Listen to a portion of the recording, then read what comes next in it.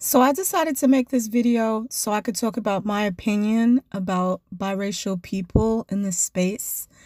In this space, I identify as MGM only because it's more descriptive. In regular life, I just say that I'm mixed. But I want to talk about my opinions about the whole biracial versus MDM versus golden versus light skin in this space. So first of all, the space is the golden sphere.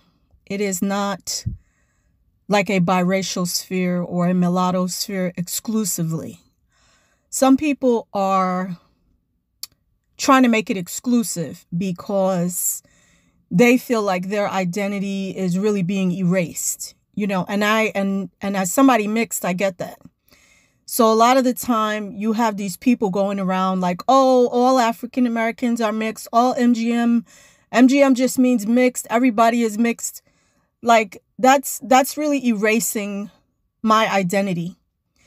And the reason I came to this space is because as somebody who is African American and white, my identity is erased. I don't have an identity in this country. Even though my parents were mixed, they didn't have an identity in this country. My grandparents mixed, they did not have an identity. None of these people have an identity in this country. The only identity that we have in this country is Black.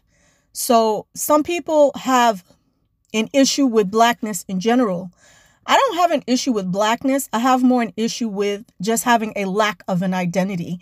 And I think it's two separate things. Some of the biracial people in this space, sometimes they can be embarrassing because it becomes very clear that they are more believing of white people's version of Blackness, right? So Black people have their opinions about who white people are, and generally it's not positive.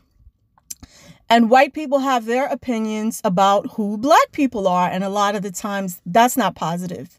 What happens when you're mixed, you have to balance that out, okay? And a lot of the things that white people say about Black people aren't true, and a lot of things that Black people say about white people isn't true.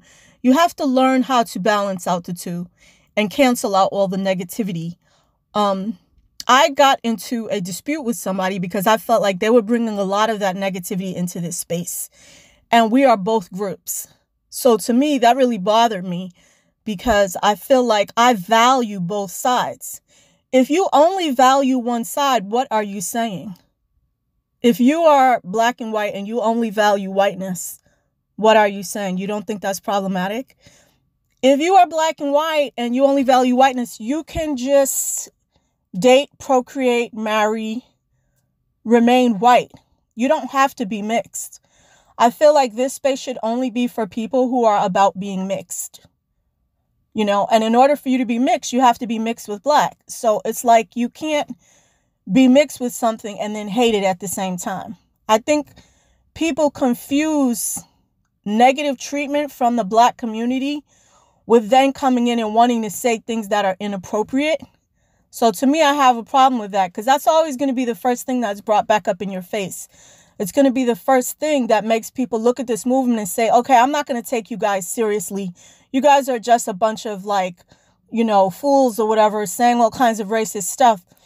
And to me, that is the problem, because if you want to get any kind of advocacy going, if you want any type of government or political changes to occur, if you want social media to take notice and say, hey, mixed and light skin and biracial discrimination is a thing. If you want these types of things to occur, you got to have, your hands have to be clean. You can't have dirty hands. Some people too are in this space. Some of the men, oh my goodness, the men, the biracial men. Oh, no. You're not protecting the women in this space, some of you, but you want to control who we talk to, where we go, who gives us attention. You're more worried about who's talking to us or who's looking at us than you're worried about how you're treating us or how we might feel in this space. This is a space for both men and women. So I feel like our relationships, that's going to have an impact. And that's a whole nother story. But some of the biracial men, it's like there has to be some balance. And to me, as an MGM, I feel like MGM people sometimes can be more balanced and more objective just because they've had an opportunity to be a part of both groups in different ways and just observe them without having the pressure of having their parents being one race or the other, or having people constantly tell them, you got to pick one side or the other. As an MGM, I do feel like you can kind of navigate it more easy because people just assume that you're biracial, but then when you talk to them and you tell them they're not, they look at you in a different way, and even though they may look at you as a black person or a mixed person, I feel like it's a lot easier than having parents of two different races. I feel like having parents of two different races is actually very difficult because neither of your parents can really give you an identity.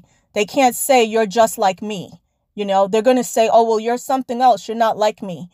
And when you're mixed and you have two mixed parents, you're like, well, both my parents are mixed. So you know what your identity is. The next step is having it be recognized nationally. So I feel like to just seek only biracial people to create this identity is a little bit problematic because you would be relying only on first generation biracial people. So that means that when that person passes away, there's no legacy. It's just a group of first generation people. I don't see that being able to be a long-term identity. And I think that that's very purposeful, to say that you're biracial and to not give you an identity of mixed. It's very purposeful because if they can prevent you from creating this separate category, as you notice, there are a lot of white people that want mixed children. There's a lot of black people that want mixed children. If they can prevent that from occurring, that's what they're going to do. They're not going to push for you to have an identity. You're going to have to push and you're going to have to advocate for that. So to me, as an MGM, that is my opinion. And I hope everybody, takes some time and thinks about what I said and add some good input to this video because I'm just seeing different things and I understand, like I know what it's like in a way to be biracial, right? But I also know that there are certain things that you can and can't do if you're talking about advocacy. And I think I'm more interested in the advocacy aspect. I'm more interested in, the community aspect. And it's difficult if you're going to have like these different people kind of like joking around all the time or, trolling and excluding people. That makes it harder. So I just wanted to share my opinion. And when I say trolls, joking around and excluding, if I pointed you out in the video, that's who I'm talking about. I'm not talking about everybody else. So I don't want to get smoke from everybody in the sphere. But I'm talking about specific people who are known to constantly be trolling. But it just creates a negative dynamic overall because we're talking about advocacy here. And I'm not going to look down on you because I know a lot of social media is trolling.